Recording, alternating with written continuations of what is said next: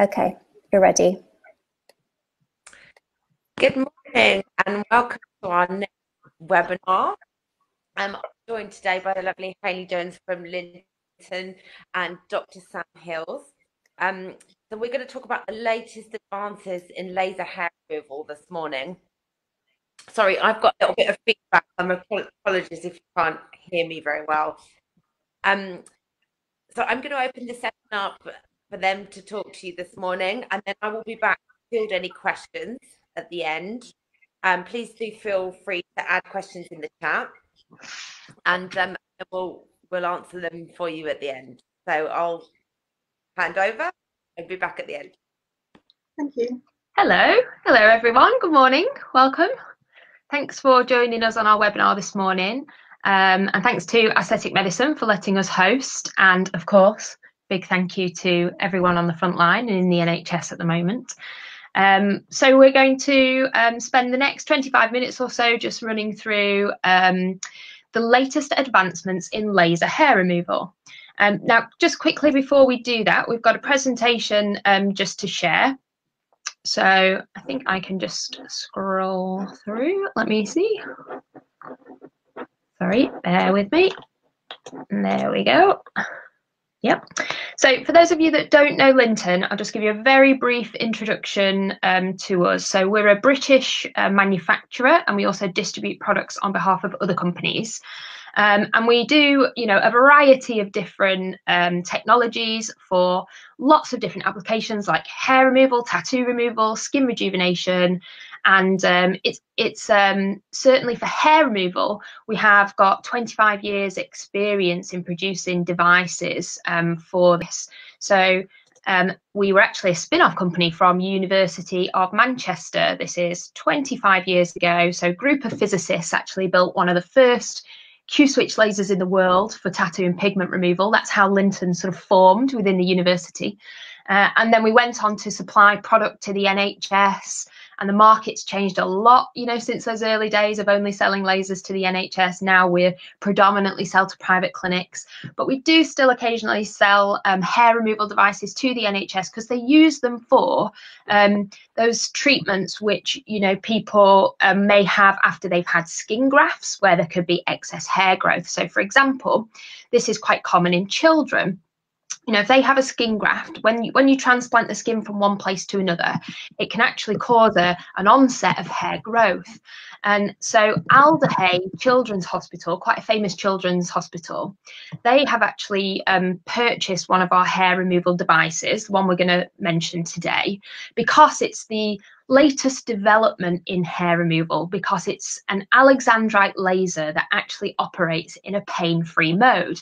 And if you can imagine the kids, trying to get them to settle down to try and have some laser hair removal to remove the hair growth on these skin graft zones, that's a bit of a challenge. So they obviously wanted an Alexandrite because it's considered the best in class, but they also wanted something that offered a virtually pain-free or a comfort mode so that it would be a little bit easier for the children that they were working on. So that's just a very brief introduction to us and what we're going to be talking about today. And I'm going to hand now over to Sam Hills, who's going to take you through some of the theory about the latest advancements in hair removal and why it's different and how it's unique in the way that it operates. Hi, right. Hayley, are you handing over to me? I am. Could you not hear me? I'm sorry, everybody. I seem to be having some technical difficulties. I can't hear Hayley speak. Okay, I've just given everyone an introduction to.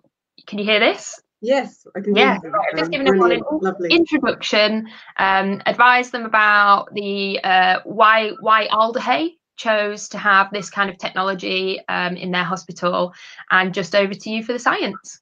Perfect, lovely, thank you very much. Okay, right, are you going to control my screen or can I do that too? Yeah, let me do that for you. Okay, wonderful. So, okay, just a quick recap then on how laser hair removal works. So some of you, I guess, may be very familiar with this, but for those of you that are not, well, we know if we go outside, it's a hot sunny day. We know that if we touch a black car, for example, it's going to feel hotter than a white car, and that's because dark colours absorb light. And that's basically melanin's job. The reason that we have melanin in our skin is to absorb light and protect us against harmful ultraviolet rays. So, of course, there's melanin in the skin, but there's also melanin in the hair shaft if the hair is dark. So if we have a black hair or a brown hair, then we have quite a high concentration of melanin.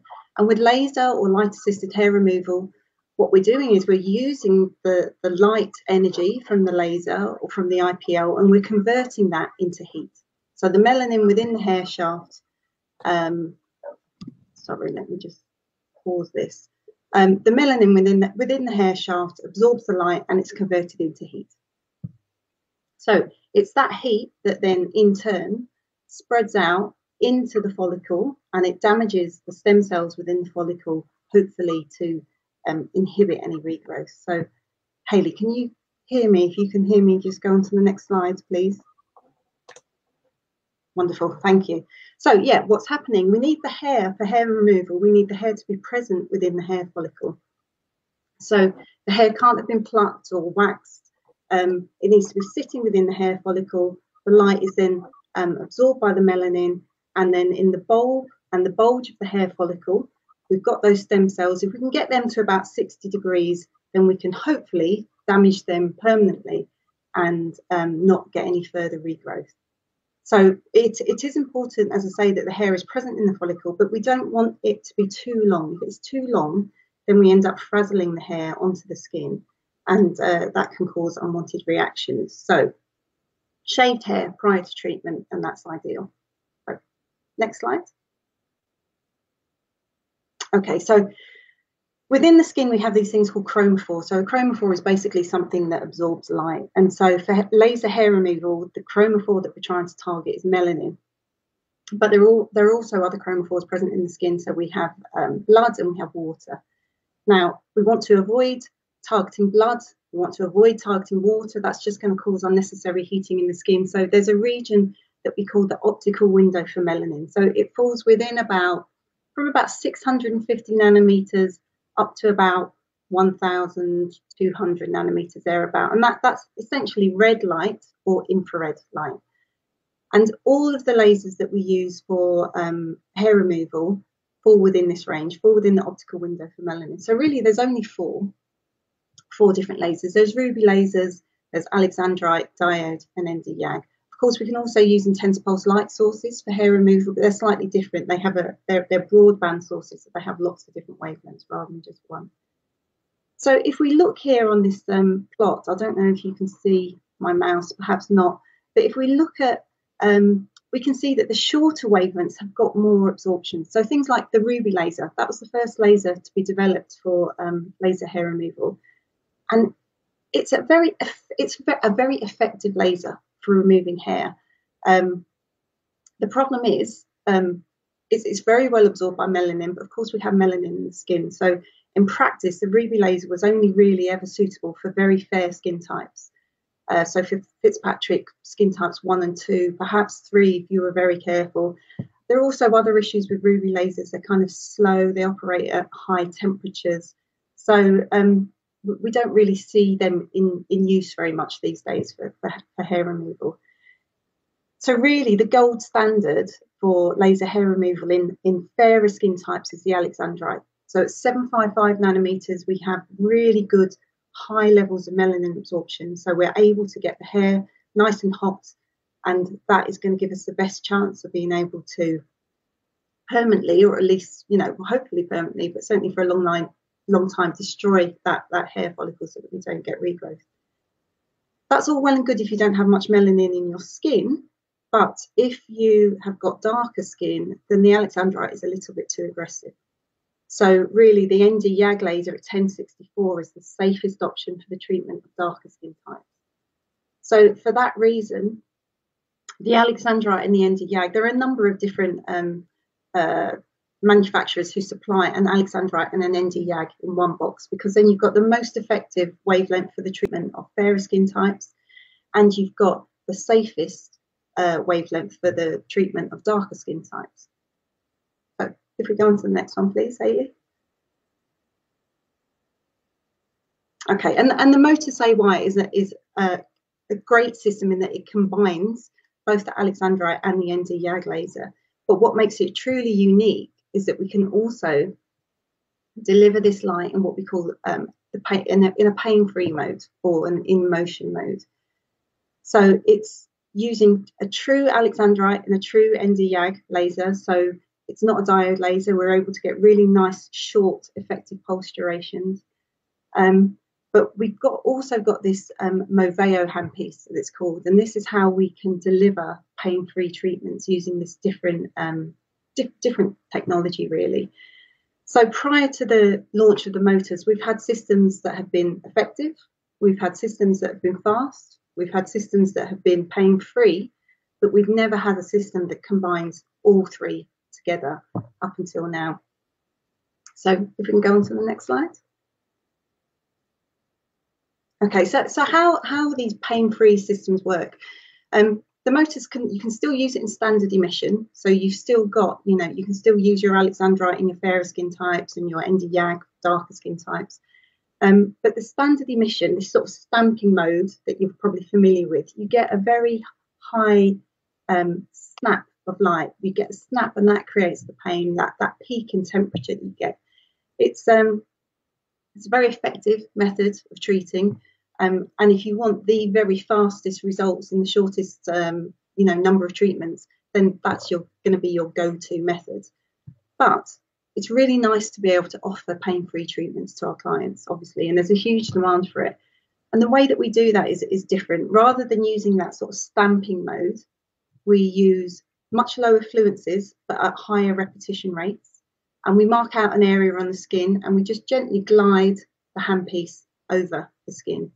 And that way we're just gradually building up the heat within the hair follicle, so you don't have that snap that causes the discomfort. You can get in some people you'll get a heating sensation, but for people, especially, if you're very fair skinned like me, for example, it really is completely pain-free for these treatments. In darker skin types, you might feel some heat building up, but we have a sapphire cool tip that helps with that as well. So very tolerable treatments. Ellie, we can go to the next one. The other benefit of using the Moveo handpiece is that with standard laser handpieces, you will hold the laser at a certain distance away from the skin, and we get a certain amount of light that's reflected doing that. So Hayley, if we go on to the next slide, we can see in more detail that for different skin types, the amount of reflection changes, and actually the fairer, the paler the skin, the more reflectance you get. So for the sorts of skin types that we're typically treating with the Alexandrite laser, Fitzpatrick skin types 1 to 3, more than 50% of the light that we're delivering is just being reflected from the skin. So we're losing a lot of light in that way. Go to the next slide. What we find with the Moveo handpiece is because it's a contact method, the losses are much less. So we don't have to deal with any losses due to something called refractive index changes when it hits the air and then goes into the skin. And 95% of the beam is being delivered directly to where we want it. So that means we can use much lower energies. And it also means actually that in this contact method we get a lot less plume, and lots of people being slightly concerned about laser plume at the moment, for example. So we can reduce that with the Moveo mode as well. And here's a picture that just shows it in motion, the handpiece itself. You can see that it's in contact with the skin.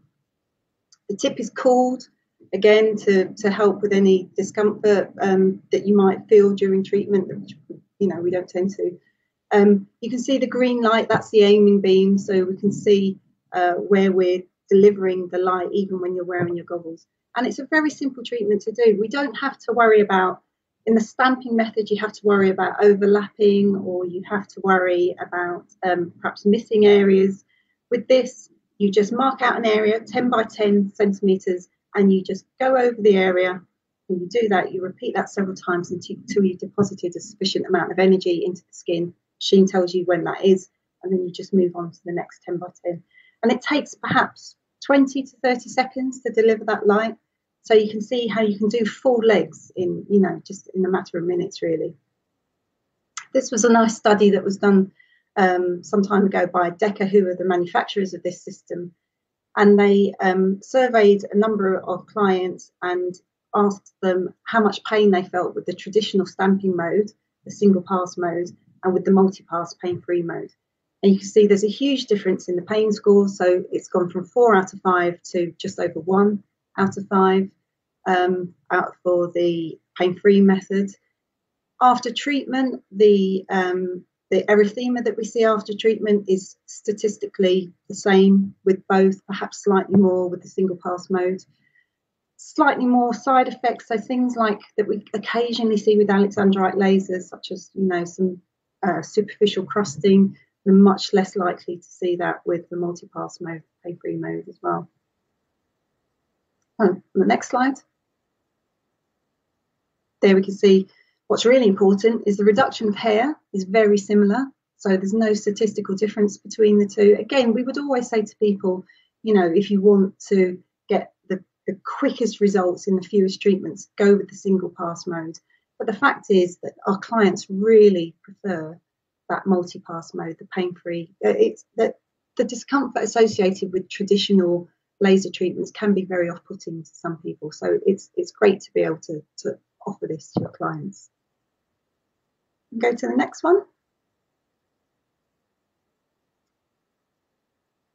Oh, I think we may have missed one about skin reaction, have we? Oh, there we go. So that just shows an example of the skin reaction after hair. We can see whenever we see this perifollicular swelling, we know that we've got a really good result. So basically, we're depositing enough energy into the hair follicle to cause some damage. So to be able to do this with, you know, no discomfort at all is you know, fantastic. So, okay, I think I might be able to hear you now, Hayley, actually. Can you? Oh, I can, yes. Amazing. Fantastic. Technology has come back at the last minute. Brilliant. Yeah, so I mean, we've got a question from the audience which kind of leads on to this slide, which is regarding, you know, how is this different to another manufacturer, the Soprano Ice, actually, that is a diode laser. So obviously we can talk about diodes generally. How is this different to a diode? Why is it more effective? Yeah, well, I mean, diode lasers can be a great option. You can treat a nice range of skin types with a diode system.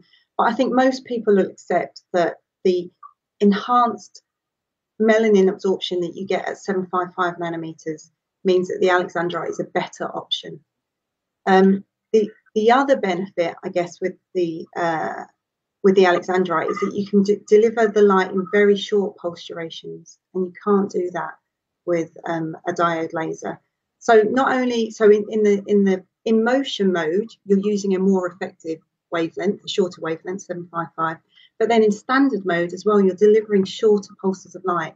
So that makes it more effective, as well as the fact that the wavelength itself is a better option. And then, of course, you've got 1064, which is a safer option for treatment of skin type 6, Afro-Caribbean skin types, than the diode is as well.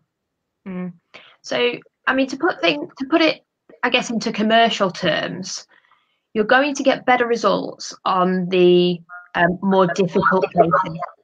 So, you know, your white skin, your dark hairs, between a diode and an Alex Yag, not a huge difference. But when an Alexandrite really comes into its own is when you've got facial hair where it's really thin, because that needs a super short pulse. So often a lot of diodes, particularly diodes that offer a comfort mode, they do struggle with that very, very fine facial hair just in the last few treatments. Whereas if you've got an Alexandrite and Nd Yag, you can use the comfort mode, but because it's an Alexandrite, it's better wavelength absorption, so better for finer hairs. It's shorter pulses, so better for thinner hairs. And it's also then better because you can, with the Motus, then switch it into standard mode, you know, to finish off. Let's say you do 4 sessions in your comfort mode and then, you know, move into a couple of sessions in your standard mode to get any ultra, ultra, ultra fine ones that you may have missed. So what's the difference? It's patient satisfaction. You know, it's knowing that you've got a device, a technology that is more effective than anything else out there. And there are a number of diodes in the marketplace that actually claim that they are an Alexandrite and an Nd wavelength, aren't there, Sam? I don't know if you can still hear me. Yes, I can. Yeah, I can. I wanted to explain the difference. Why is a diode that delivers a 755 light not the same as a true Alexandrite laser? What's the difference? So the diodes have come on leaps and bounds in the last few years. I mean, it used to be you'd get 810 nanometers, maybe 920, and that would be it. But now we can get a whole host of different wavelengths, different colors of light. You've probably seen that with LEDs in the home. You know, they used to be just red, didn't they? But now they come in all sorts of colors. So you can get 755 and you can get 1064 with a diode, but you're still not getting those short pulse durations, and that's really, really key. In order to get those fine hairs, you need to have those short pulse durations. So you're not getting that with a diode at 755 nanometers like you can with an Alexandrite. The other thing to add to what you were saying earlier, Hayley, about the fine hairs is fine hairs we know are tricky, but what's also tricky is hair with not much melanin in it. Mm-hmm. And so for those mousy brown, dark blondes, red hairs, they're going to be really difficult to treat with anything other than an Alexandrite laser. Mm-hmm. So it just opens up more options of who you can treat. Another reason why this is a big advancement in laser hair removal is also because Alexandrite has been very restricted to lighter coloured skins in the past. However, when you utilise this advanced technology, you can actually use the Alexandrite on the skin types 1 all the way to 6. So you can use actually this on a black skin. So that means it is a huge advantage, because there's lots of particularly skin type 4s that have that fine facial hair where they know the Alex is going to give them the best results, but they're very nervous about having those treatments, particularly when, you know, it's the summer months and so on. So it just gives you like ultimate flexibility really in your clinic. And obviously the, you know, normal things apply. You've got from a very, very small 2 mil spot up to a 20 mil spot. You can do vascular pigment rejuvenation. So it, you know, it's a very good system for giving you a real competitive edge at the moment, because there is no other device where you can claim the use of Alexandrite, true Alexandrite laser within that comfort mode and being able to treat all colours of skin. So we have some questions, Vicky. I don't know. Yeah, we do. I thought I didn't want to interrupt at the wrong time, but we've got a couple of questions on the chat, and we've also had one on Facebook. I'm having trouble hearing Vicky. Can you hear her, Hayley? Yes. Right. Okay. Sorry that you're having some issues hearing Sam. I can clearly only hear one person at a time. Hopefully Hayley can hear me, and then we can get this answer. She can relay if it's something. Yeah. So, one of the questions that we had, which I think is quite interesting on Facebook, is so they said that you showed the charts on pain levels, and they're based on average pain levels, but that everybody has a different threshold. So do you advise that people kind of ask people what their pain threshold is, or get an idea of that beforehand, so that you can manage their expectations? So, for example, somebody who might have a low pain threshold might have a different experience with treatment to somebody who is more tolerant of pain. Yeah. What do you kind of advise on? Pain's really subjective, isn't it? And I think, you know, with anyone who is feeling a bit nervous or uncomfortable about the treatment, then the more modalities you've got to enable that treatment to be effective but feel as comfortable as possible, the better. So you would definitely, I mean, everything that we do with patch test, so within the patch test, it gives people like a bit of an introduction to it, and we always train our team in, you know, we're asking about pain on a scale of 1 to 10, and we're looking for certain numbers depending on whether we're using comfort mode or normal mode, and we just check that people are okay in those parameters. Like, and if someone is finding it extremely uncomfortable, there are other things that you can do. You can use cold air coolers, you can use even gel packs, ice packs, things like that if needed. But to be honest with you, you don't really need it. You know, it's one of those things that if you're using it in the comfort mode for sessions 1 to 4, you get rid of most of the big, thick, bulky hair, you know. And so when you're down to session 5 and 6, the hair's already got thinner, finer, it's got less dense. So even if you switch then to normal Nd or normal Alexandrite, you still have a much more comfortable treatment, because just less target in the area. I've actually had it, so You have, haven't you? yeah, no, and I didn't feel anything at all. And Oh, you've obviously, got really dark in the hair, haven't industry, you? I've tried lots of different treatments, varying from, that stingy ping kind of feeling, which is tolerable, but and I really didn't feel anything at all. And I had it on a sensitive area, hormonal hair around the face, so Mm. it really, from my experience, isn't painful. Okay, so we've also had, you've answered that one. So for skin types 4 to 6, which is more effective, standard Nd YAG or the Movio Alexandrite? Hopefully I said that right. Yeah, so the Alexandrite is going to be more effective.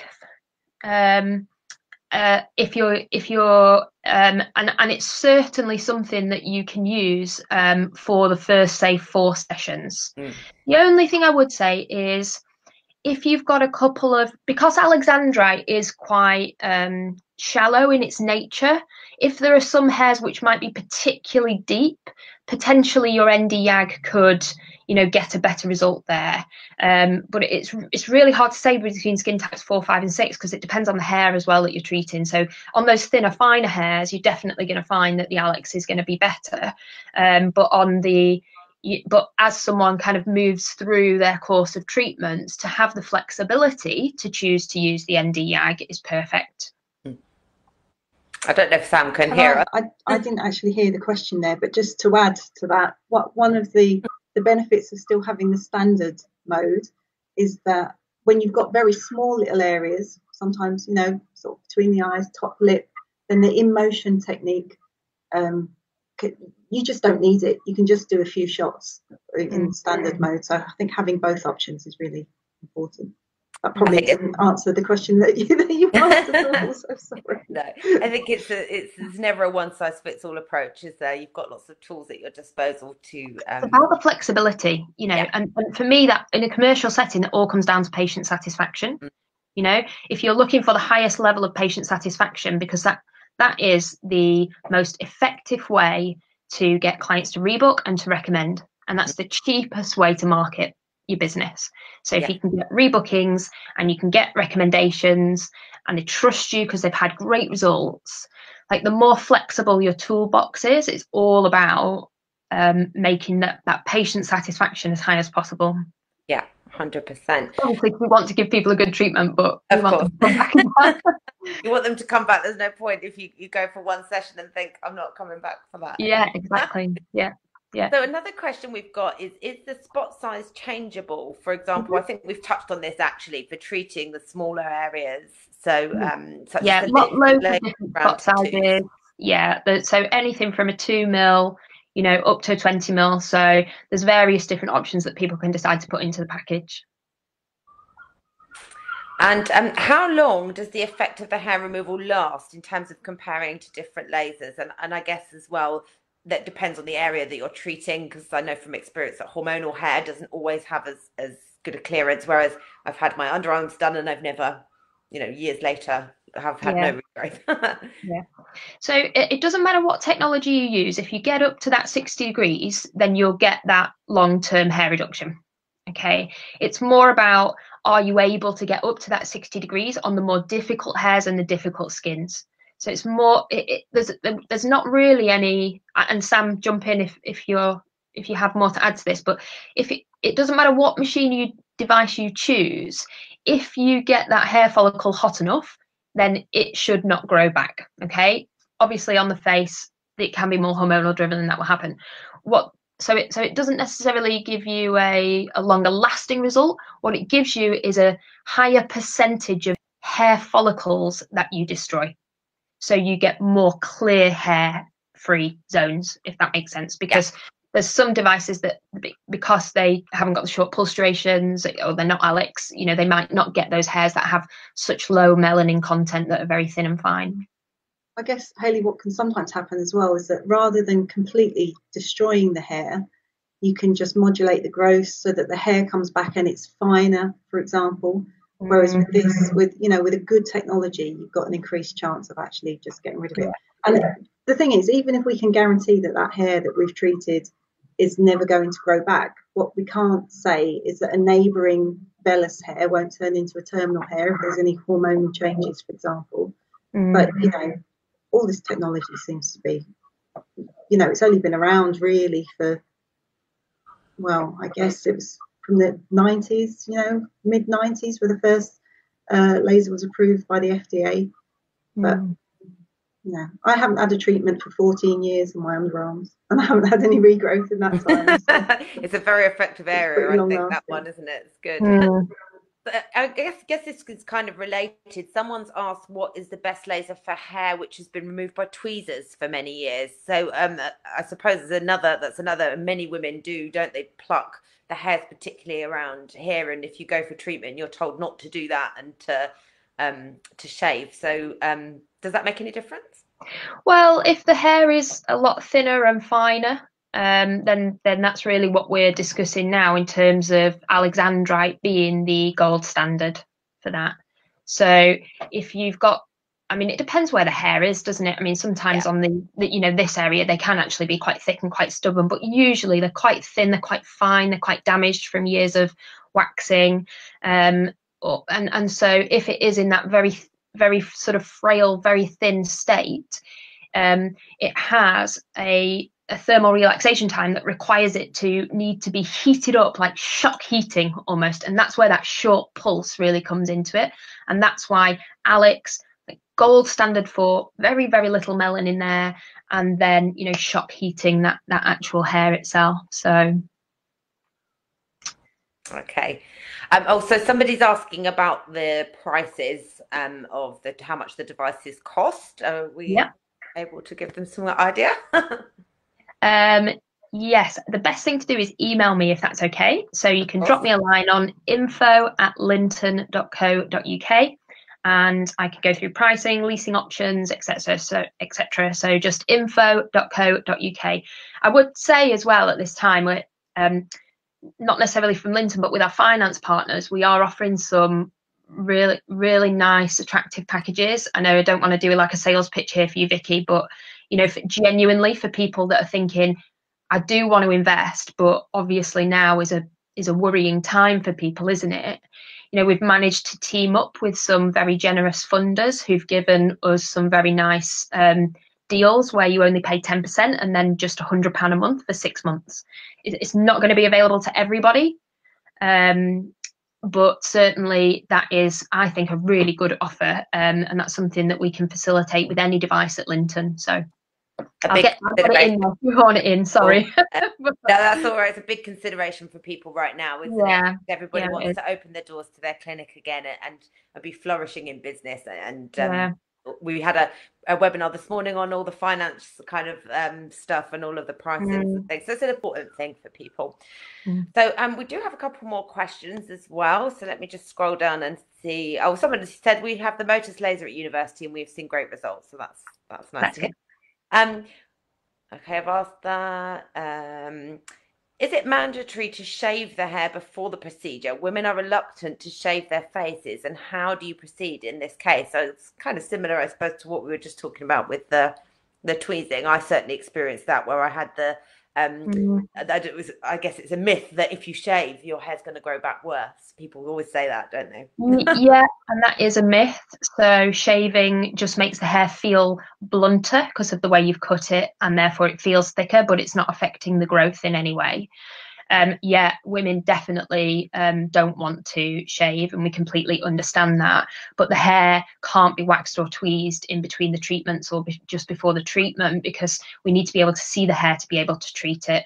So there's not a lot of way around that. You know, some people prefer to use some small scissors just to trim that hair, or trimmers, you know, so you can get some really nice female sort of trimmers that you can use instead, so it doesn't feel like you're taking a razor, you know, to the face. But what we would say is, you know, by the time you're a couple of sessions in, then it's starting to make an effect, you know, and to make the hair certainly feel reduced. So it's not always the case that they're going to need to continuously shave, you know, during the whole course. It's just that initial period, let us get it under control, and then it may be the case that they won't need to do that, you know, perhaps as frequently. Okay. I guess another advantage of shaving is that if you're having electrolysis, if you're having waxing, you have to have some hair growth you know, whereas if you're having laser treatment, you can remove the hair every single day. You can shave it every single day if you want to. I know lots of people won't want to do that, but it means that you don't have to ever have a time where you've got visible hair. So and they do now as well. Sometimes people just want to be sort of told it's okay to shave, and it's not going told that it's not going to come back make it worse. I think they do some nice, very specific kind of little facial tools for women now as well, for like almost like dermablading type things that you can use at home for, particularly for facial hair, and some of the shaving brands. So which just makes it a little bit different to getting a full-on razor. Razor out. Quite psychological, isn't it? Really, I think so. Yeah. So one of the other questions was, do you think transgender clients who's doing facial hair removal need more sessions than women who are doing the same area? So obviously a lot of facial hair removal questions this morning. It's obviously a big. Oh, it is. Yeah, it's a huge area, facial hair removal. I might throw this over to Sam, actually. Sam, do we think that transgender clients who are doing facial hair removal need more sessions than women who are having the treatment in the same area? Yeah, they sometimes they do, purely because, well, there's usually more hair to remove. So depends what hormone treatments they're on. So occasionally that will help to start suppress some of that hair growth as well. But I mean, with facial hair growth, it's always trickier because of, you know, because it's related to underlying hormones. So even women who've got polycystic ovarian syndrome, for example, we know they'll see that male pattern hair growth very often. We're only treating a symptom of that condition. We're not treating the underlying cause of the hair growth, so they can sometimes need more treatments. So it will, you know, with transgender clients, it can take longer sometimes, but it just depends what your starting point is, I guess. And you'll get good results. If the hair is coarse, it will tend to respond more quickly than someone who's got very fine facial hair. So. This is quite an interesting question, and I guess you're well placed to answer this because you do so many different devices within the Lynton portfolio. But someone's asking, are IPL machines outdated now? Nope. So Lynton IPL is unique, okay? And I know every company is going to say that, but give me 2 minutes just to explain why our IPL is so unique. Because you know what? Lynton IPL versus Alexandrite. Okay, yeah, there is a difference. Your Alex will get more clearance, but the difference is not huge. Okay, it really, really isn't. And IPL is a great value investment for a business. Our IPL was actually designed within a university as part of a PhD project. It's the only IPL in the world that has come out of an academic project. We didn't. John Exley, our ND, spent 4 years of his life, right, essentially trying to mimic laser with IPL. And so every single element of a Lynton IPL is tweaked and tuned and bespoke. Like, we don't buy any of the sort of off-the-shelf flash lamps and things like that other companies do. It's all bespoke. It all works beautifully together. And essentially what that means is that the IPL light, it's not all IPLs are created equal. Okay, the light that comes out is significantly better quality in a Lynton IPL, and because of that, we can achieve pulse durations that are shorter even than an Alex. Okay, so we can actually get, in certain circumstances where we need it, a pulse duration which is less than a millisecond. It's a sub-millisecond pulse, and we can put it into pulse trains that are big or short for darker skins or lighter skins, and it's absolutely a versatile, flexible, wonderful tool to use that gets you amazing results. I don't think we've ever sold an IPL to someone that's turned around and said, "Oh, my patients aren't happy with the hair removal." Like, that just never happens. And is the limit? Unfortunately, IPL does have a bit of a bad rep because they're a bit easier to build if you're just building them kind of, you know, from off the shelf parts. But IPL from Lynton is really in a totally different bracket. So if you've got a Lynton IPL, no, it's amazing. Don't worry. Is one of the limitations with IPL that you can't treat darker skin types, so that would be why you would? Well, this is a really, really good question. Yes, because a lot of IPLs only allow you to put 2 or 3 pulses in the train. Okay, so what that means is if you want to deliver, say, 10 or 11 joules, you've got to do that over 2 or 3 pulses, and you can't make that longer or shorter. That's different with a Lynton IPL. You can deliver 10 joules over 4 pulses, 5 pulses. Okay, and what does that mean? It's about skin cooling time. So each pulse heats the hair. I have to get used to doing this in front of a camera. Hang on. Yeah, not the way. Each pulse heats the hair up. But because we've got so many pulses, we put little delays in between them, which cool the skin. So the hair's getting hot, hot, hot, skin's cooling down, down, down. Yeah. And because we've got like this long pulse train, the Lynton IPL, they're used in some clinics that treat only skin types 4 and 5. Okay, interesting. Don't recommend it for a skin type 6. No. Okay. But skin types 4 and 5, if that's all you're treating, you can use a Lynton IPL for that. Okay. Just to add to that, Hayley, with some other IPL systems, sorry, Vicky, I didn't hear the question, but okay. I'm guessing it was about the use of IPL with darker skin types. Yeah. With some of the lower powered IPL systems, in order to get the fluence that's required, they just extend the amount of shorter wavelength of light that they're letting through.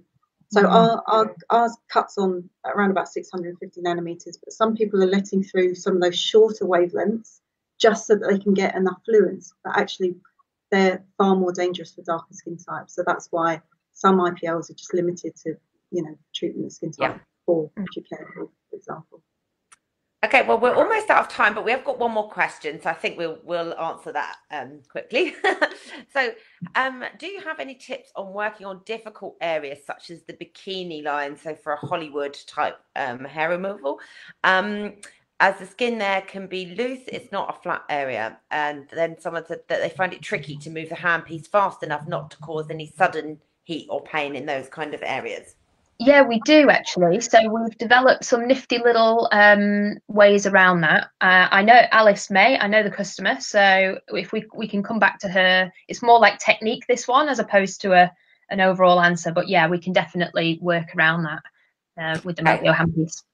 Fantastic. And I'll just have one final question, which is how much do you charge per session, and how much does well, you said about the machine cost. So Hayley's put her details in the chat. So it's info@lynton.co.uk. So if you've got any questions like that, get in touch with them, and I'm sure that they can help you with those. Happy to answer any other questions. Yeah. Okay, thank you so much, Sam and Hayley, for joining us this morning. That was a really interesting session. Let's hope the clinics will be opening up again in a few weeks' time. We can start. People can start coming back in for treatments. Yeah. Super. Thank you very much. Thanks ever so